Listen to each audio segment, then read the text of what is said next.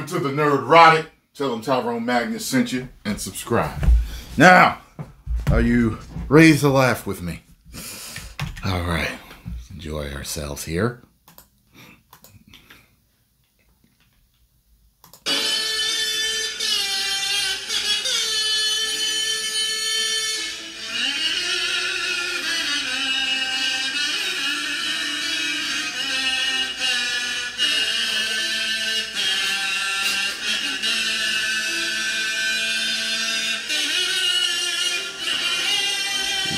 What in the hell? A huge explosion in Oxfordshire in the United Kingdom. Let's take a look at this because we do have some very fiery visuals. You can see this is a pretty significant situation. Witnesses reported seeing a fireball light up the night sky after the blast. The producer says we do have some video. Oh my god. That is flipping massive. That is crazy. Richard, have authorities established the cause of this explosion? Nerdrotic.com.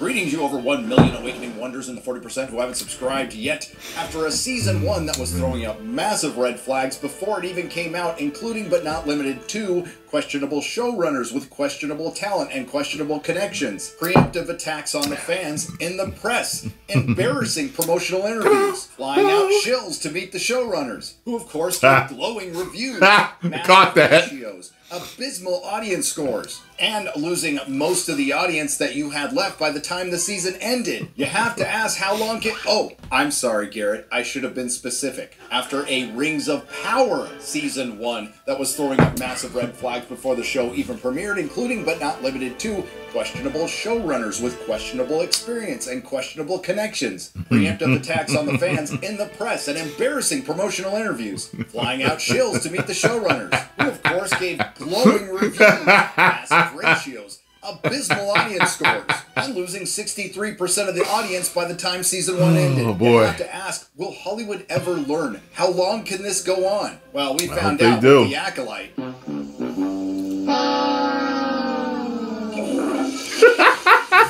Right down the the target. vanity project of a megalomaniac Bond villain billionaire who has the pocket change to drop 42 million on a massive 10,000 year cuckoo clock that ticks once a year in the Texas mountains. That's totally not a cover for a secret base. I guess as far as the Rings of Power is concerned, it's going to be a long time. And I can hear you ask another question. Will Amazon learn from the mistakes they made in season 1? Well, at least they fixed one big problem, getting rid of all those male directors. And I gotta give credit where credit is due. At least they didn't release this season on the anniversary of Professor Tolkien's death. And to answer your second question, no. Amazon did not learn from their mistakes. If you please everyone, then you're not doing your job right. I agree. Yeah. What the actual f did you just say to me right now? Get If you're not pleasing everyone, you're not doing it. Say that again, out of please. my sight. Please say that again, please. And just like raking. Question, no. Amazon did not learn from their mistakes. If you please everyone, then you're not doing your job right. I agree. Yeah. What the actual f did you just say to me right now? Get out of my sight. Listen, I know that you'll never please everyone. That I understand that, but you want to please most of your fan base. You want to please most of your market, or you're planning to fail. It's, oh, good Lord. Him basically going to different parts of Middle Earth and just like wreaking havoc. He goes somewhere and then he destroys it and then leaves, and goes somewhere else and destroys that and then leaves. Yeah. We've a murderer's row. To know we're sticking so close to the canon. You sure about that? You sure about that? At time of recording, being certified fresh, boosted by reviews from questionable outlets like the world famous El Istimudu or Marvelous Geeks Media, the Gospel Coalition, Mama's Geeky, Espinoff, But Why Though spelled T-H-O, a geek community, Toysto.net, The Film Yap, Digital Mafia Talkies got in there twice, But it appears that some of the big boys have turned on him, including the outlet that penned the original preemptive attack on fans for Season 1, Variety. The Rings of Power makes Lord of the Rings a boring slog in a lifeless Season 2. Or The Hollywood Reporter from Angie Han, The Rings of Power review. Season 2 of Amazon's fantasy prequel is too epic for its own... It's funny how the outlets that will a lot of times help them out are turning on them. We're all so sick and tired of this. Just start making good content again. Good. And Screen Rant, of all places, the Rings of Power Season 2 review. Amazon's grand plan crumbles as Sauron begins. It looks like he's coming out of butt, which is applicable because this show comes out of a creatively bankrupt butt. You know, it's dark times when I'm agreeing with Variety, The Hollywood Reporter, and Screen Rant, but here we are. I've put this off long enough. It's time to talk about the crime against imagination that mocks and shames Professor Tolkien's work. The Rings of Power Season 2. Here we go. Here we go! Rims of Power. The Rims of Power. This mark's very existence proves Sauron escaped. The evil is gone. You have not seen what I have seen. Looks can be deceiving. There is a tempest in me. My people have no king. You are running plan. Magnetic Your people tempest. have no king, for you are him. Some of us will fall, but his brothers. Anybody bring any extra bags? No, nobody brought an extra bag. Come with me to Middle Earth. Together we will redeem both our bloodlines. I'm not the hero, you see. Give me the meat and give it to me raw.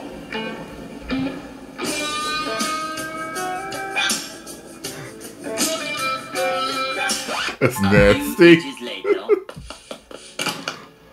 My name is Daryl Weathers, and I'm with the Construction Workers Union. I work with a lot of fine men who have families to feed. And I don't know about y'all, but we worked long and hard to get our pay up to a level where we can make a decent living. And these knife ears took our jobs. The line was broken. Tell me your name. I've had many names.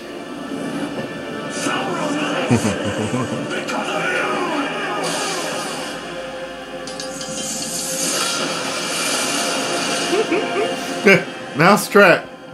Flip the man in the pan. No. I always remembered that part from the Mousetrap commercial. Look up Mousetrap 1980s commercial. You'll see it. And flip the man in the pan. Watch. It's a funny commercial. You'd understand why a kid would like it.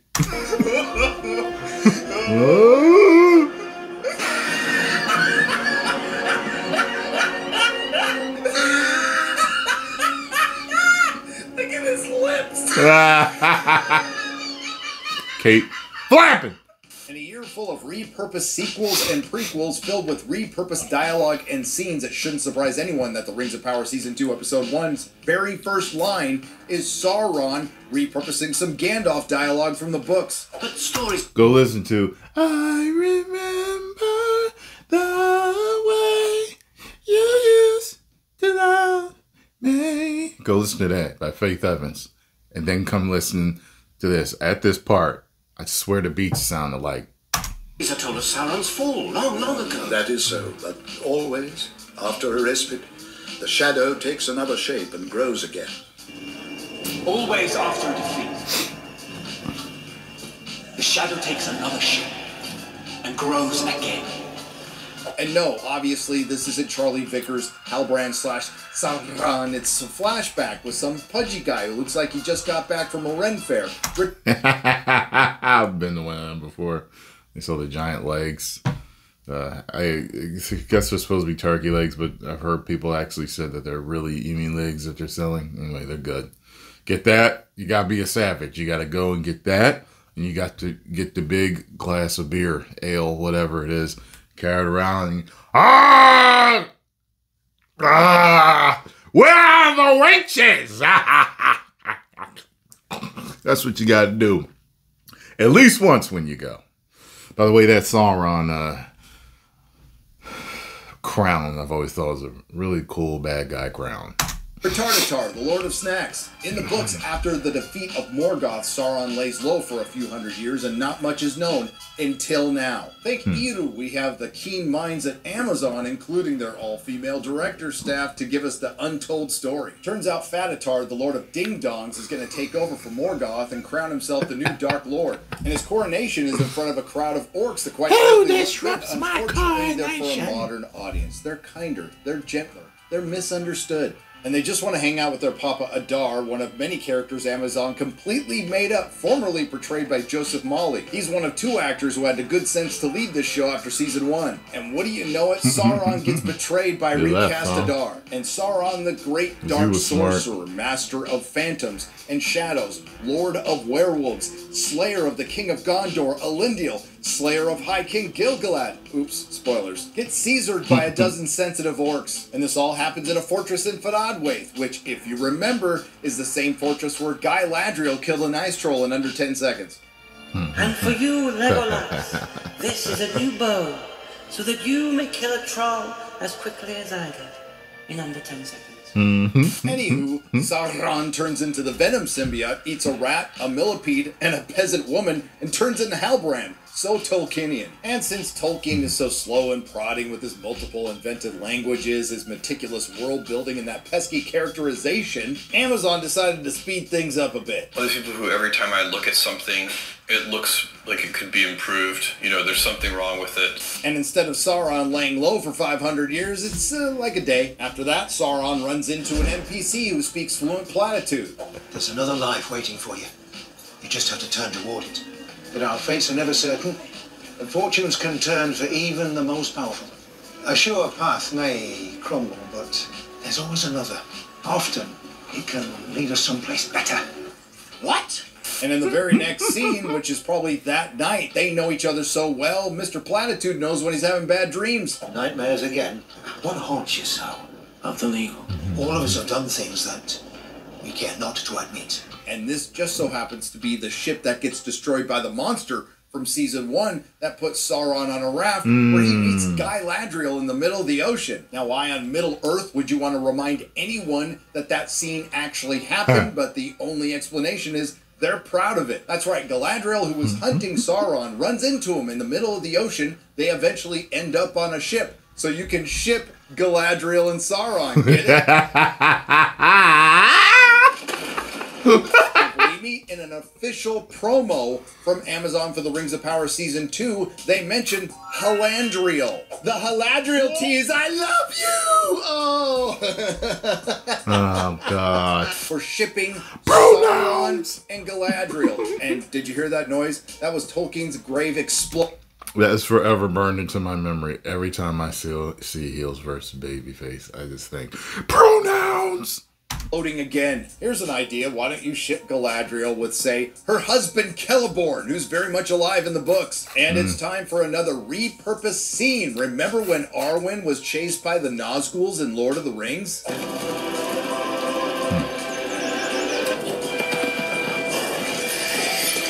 Except this time, it's Guy Ladriel chasing Doogie Elrond.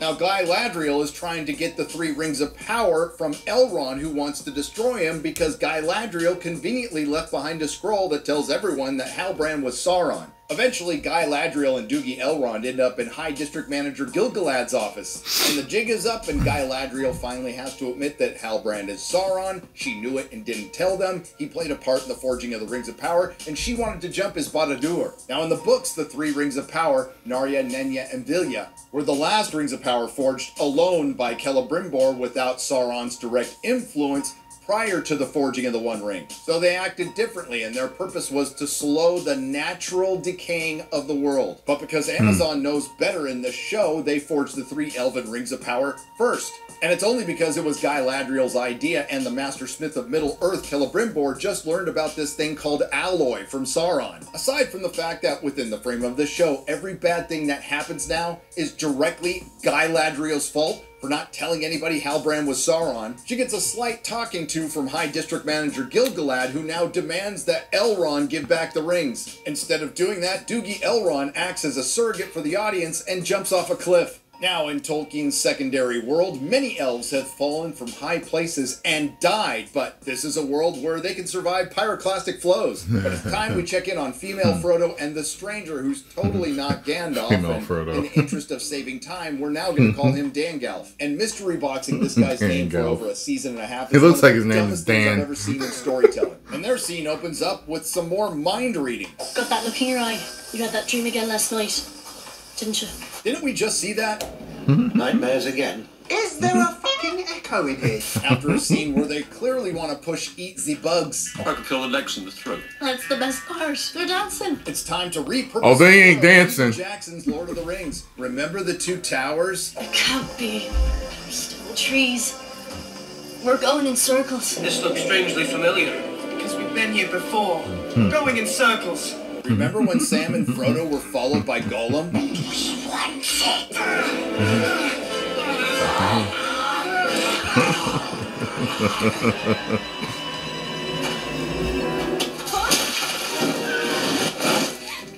It turns out they're also being followed by some Easterlings who look like something out of Farscape, a show that is 1,000 times better with 1,000th of the budget. Now, of course, Doogie Elrond survives and he goes to a character that we've been waiting to see, Círdan the Shipwright, a ring bearer, an elf with a beard, the oldest and wisest of their kind. You know how I know this? Please forgive the unexpected nature of my visit, but I have nowhere else to turn. You are the oldest and wisest of our kind.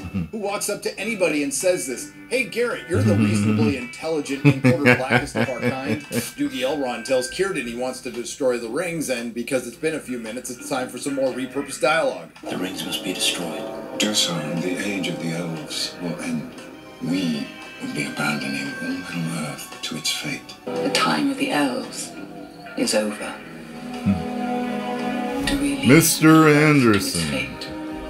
After discovering Círdan's going to destroy the rings, High District Manager Gil-galad blackpills and gathers the elves to leave Middle-earth, despite knowing that Sauron is back. But Gil-galad is a good High District Manager because he manages to get this done in half a day. But what do you know it, right when they're singing their goodbye hymn, Círdan shows up with the Rings of Power saying that they work. And despite this show taking the 6'4" Galadriel, the embodiment of femininity and grace, the Lady of Lothlorien, the Lady of Light, and turning her into a midget warrior woman, the commander of the northern armies, Galadriel, the girl Barian, the Lady of Fight, the woman who helped Sauron return and then hid that fact, the ring Nenya chooses her. And then we get our money shot with the Rings of Power, which looks like it went on a little too long. Look at all those shaking hands.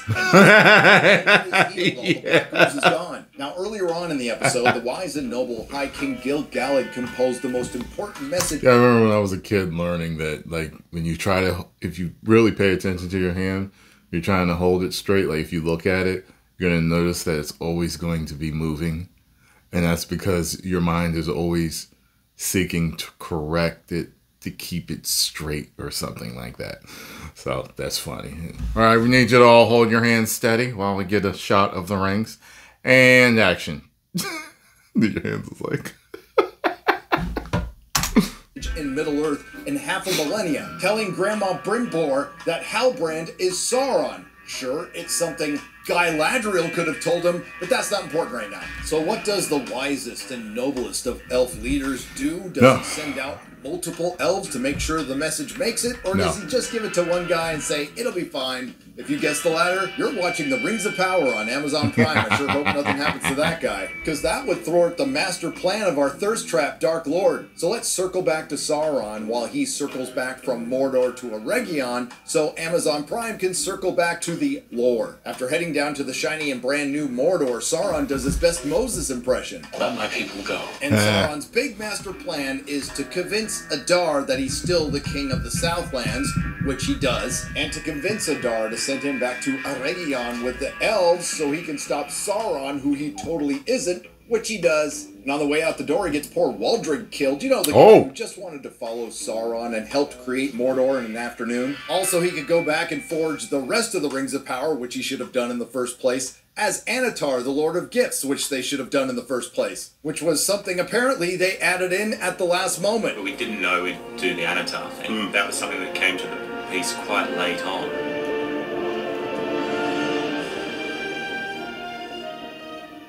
Give me the meat. Back to Galadriel, who has a vision of Celebrimbor, who basically blames her for everything that's about to happen. What news? I've had an unexpected visitor. He has returned already. Are they not seeds you planted? He ain't lying. Yeah. She's having these visions is because the rings have rekindled them. Oh, what's that? It's time for some more repurposed dialogue. You believe the rings have kindled your ability to see that which has not yet come to pass. And some things that have not yet come to pass. But now High District Manager Gil-galad is finally going to do something now that he knows who Sauron is, no thanks to Galadriel. So they plan to attack the brand new shiny Mordor. How do they know Sauron is there? What of the whereabouts of Sauron? Our spies indicate that Sauron was last seen traveling into Mordor. I mean, I'm not sure how, seeing that no one knew who Sauron was at the end of Season 1 when he entered Mordor. Would he have just thousands of elves hanging around the mountains? And how in the hell did they miss all those orcs digging trenches from Season 1? And how would they know what Halbrand looked like? Despite the show being long and prodding, it obviously borrowed the teleporter from the later seasons of Game of Thrones, and you have no idea how much time has passed. But at least those elven spies hanging out in mountains and recognizing people they've never seen before can at least send messages that get received. Because wouldn't you know it, that one lone guy with the most important message in Middle-earth for the last 500 years, Halbrand is Sauron, gets killed. That was a lucky break for the Dark Thirst Lord. Now, credit to the show, they did mention in passing that other messages have been sent to Grandma Brimbor, but they've been unanswered. Our letters to Celebrimbor have all gone unanswered. I fear Sauron may be in Eregion. Now, did High District Manager Gil-galad do anything about it? Nah. Galadriel had to talk him into it. And that's a good thing because Halbrand goes back to Eregion where everyone is clueless that he's Sauron. Well, isn't that convenient for you? And after playing hard to get for a little while, Grandma Brimbor invites Sauron in to manipulate and seduce him into creating more rings that they should have made before the Elven rings. And as far as this statement from the showrunners is concerned, so many of us in the LGBT community see ourselves in Tolkien's writings. Any chance we'll see ourselves on the show? Maybe you have already. Grandma Brimbor is my pick. Hey, guess who's back? Back again. Slim Lady's back. Tell a friend. And apparently everyone outside of Eregion knows that Sauron is back and that he's taken a new form. Sauron's shadow is deepening. It is said he has taken a new form to deceive his enemies. And Feminem works for a dark wizard in Rune that either Amazon made up, or worse, they're going to do something stupid like make him the Witch King of Angmar. And before anyone says, that doesn't make any sense, for one, you're right, but that hasn't stopped him. Case in point, the possibly made-up dark wizard and Feminem are after Dangal, female Frodo and female Sam. They send out some bad guys from Mad Max, no, not the real Mad Max, Fury Road or Furiosa. And this gives them another opportunity to give us some repurposed scenes.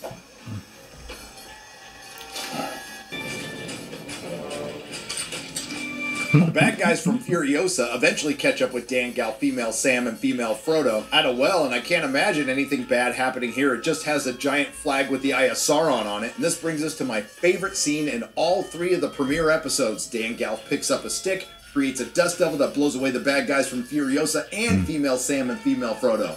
This brings us to the second most cringe-inducing moment in this Avatar, the Lord of Gifts, who should have been in Season 1, but Amazon really had to ship. I used to do that all the time when I was a kid. People could hear me all the way down the street doing it. And a lot of people didn't know what I was doing, and they would eventually see a goofy cartoon from back in the day, and they would get it. Galadriel and the shape-shifting Lord of Werewolves, Phantoms, and Shadows, the mighty Sauron the Great, puts on a wig. And then he says this. What, are we some kind of Lord of the Rings?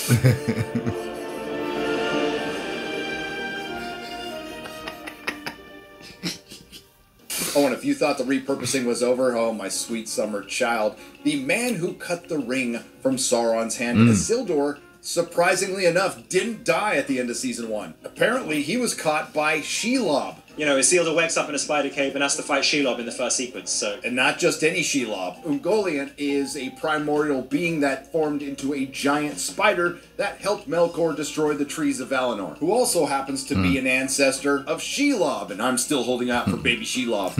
And my prayers have been answered, according to the Nerdist from Maxim Baldry. So was that Shelob you fight in Episode 3? In Episode 3, it's Shelob. It's baby Shelob.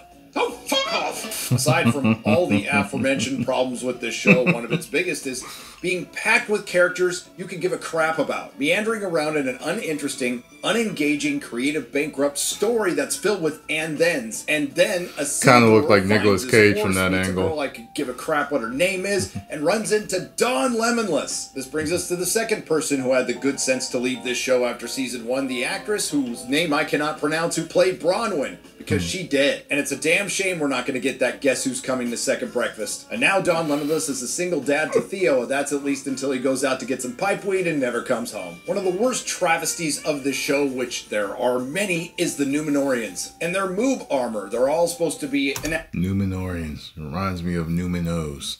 It's an organic cookie that you can get from any place that sells organic cookies. Look them up, they're pretty good. My favorite Numinos are the peppermint cream ones. They're Oreos with peppermint cream. Oh my God! An average height of 6'4", and Elendil is supposed to be almost 8 feet tall. That's why they call him Elendil the Tall. Instead, we get a bunch of people who look like YouTubers. Now, to be fair to Amazon, they have to play it fast and loose with the timeline. The events from the books that this fanfic is derived from happens just a little bit after the forging of the Rings of Power, but it's not long, only 1800 years. And instead of Ar-Pharazôn forcing his cousin Miriel into marriage to seize the throne, Amazon has chosen a different path because they wouldn't want to rob Miriel of her agency. It sounds like it's pretty easy to become a king in the Rings of Power. You either need to steal a necklace or stand next to an eagle. Unfortunately, Amazon missed an opportunity to fix what Peter Jackson didn't do in his films. The eagles can talk. Now, one of the few compliments I gave the Rings of Power was the looks of the dwarves and Khazad-dûm. Unfortunately, their storyline was incredibly boring, and it was filled with the first female dwarf of color in this show, Disa. Literally. The show insinuates Sauron causes an earthquake that collapses the sun shafts of Khazad-dûm, making it impossible for the famous vegetarian dwarfs to grow their crops. But let's be real, Disa could probably skip a couple meals. You think this is about food? Yup! Dwarves hollowing out an entire mountain, the Dwarven Health and Safety Inspector says they can't dig through sun shafts. Other than that, the rest of the dwarf storyline is wasted with Disa yapping and waiting for Durin IV to talk to his dad, Durin III. But they're in luck. Thanks to Sauron, Grandma Brimbor offers the dwarves a deal. You give us Mithril, we'll make you some rangs. Hey, remember Peter Jackson's The Hobbit? Harold Elrond said he think of little else than helping his dwarven friends. He speaks of you so fondly. Funny, he's never mentioned you. Do you have your grandfather's bearing? A new thrall when he ruled under the mountain? Indeed. He made no mention of you. Eventually, the Durins reconcile and agree to the deal, and the forging of the Rings of Power out of order has begun. It looks like Season 2 is going to be the character assassination of Sauron, just like Season 1 was the character assassination of Galadriel, but they're not quite done with her yet. Galadriel finally has to come to terms with something she never had to deal with in the books. Falling under the influence of Sauron. Now, Tolkien is famous for a lot of things, but mostly for his use of language. It is unequaled, while the Rings of Power's use of dialogue is a good argument for AI. From the writing staff that gave us this banger. Do you know why a ship floats and a stone cannot? What? A ship has a secret. For unlike the stone, her gaze is not downward but up, fixed upon the light that guides her. Keep in mind, these writers went on strike to get more money so they can give us more of this. Sauron used me, and under his hand I was played like a harp to a melody not of my choosing. And yes, they're really leaning into the shipping, and this is character assassination right up there with Indiana Jones and the Dial of Dysentery, Han Solo in The Force Awakens, Luke Skywalker in The Last Jedi, and the Doctor in Doctor Who. Sauron looked inside, plucked the very song of your soul, note by note, making himself out to be exactly what you needed, a lost king who could ride you to victory. Things go well, I might be showing her my O face. Oh. You know I'm not, oh.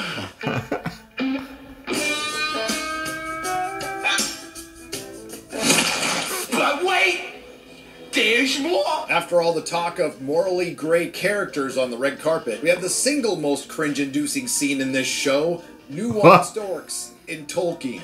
We are safe here. We have a home. Must we go to war again? You gotta be fucking kidding. Tell you that we will never truly be safe Like, they were mindless monsters before. What are you doing? until we've made certain Sauron is no more.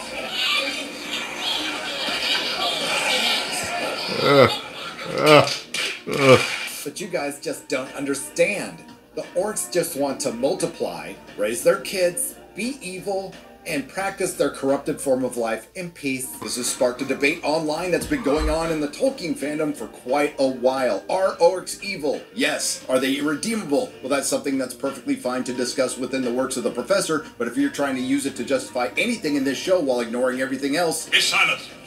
Keep your forward tongue behind your teeth. Fuck this show. As I said with season 1, this is the most expensive fan fiction ever made. And season 2 is no different. It plays out like a boring, contrived, soulless series of events with all the charm of an HR seminar, reducing the lore in the books to Easter eggs. And while this is a horrible adaptation and a crime against the imagination, there was some effort put in, because you really need to try to butcher the characters of Galadriel and Sauron this badly. Numenorians didn't look like programmers at Google. Or wasn't blinded in a war because she was never a warrior. Gandalf wasn't running around in the desert with female Sam and female Frodo, and he wasn't in the Second Age at all. There was no dark wizard in Rune with Feminem. There's only one Durin at a time. Galadriel wasn't a midget sex-starved Sauron simp, commander of the Northern Army. He's going off. Sauron didn't cry. But hey, at least we have Warner Brothers' War of the Rohirrim. You know nothing of war. I'm the fastest rider you have. You think I am afraid of you? You should be.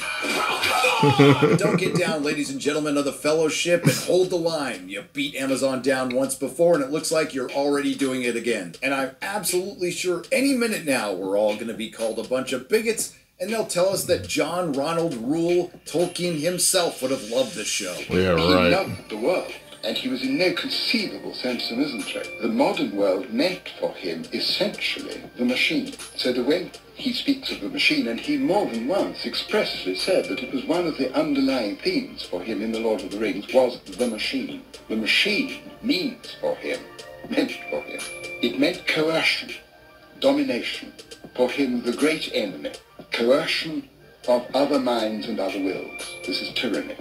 But he also saw the characteristic activity of the modern world as the coercion, the tyrannous reformation of the earth.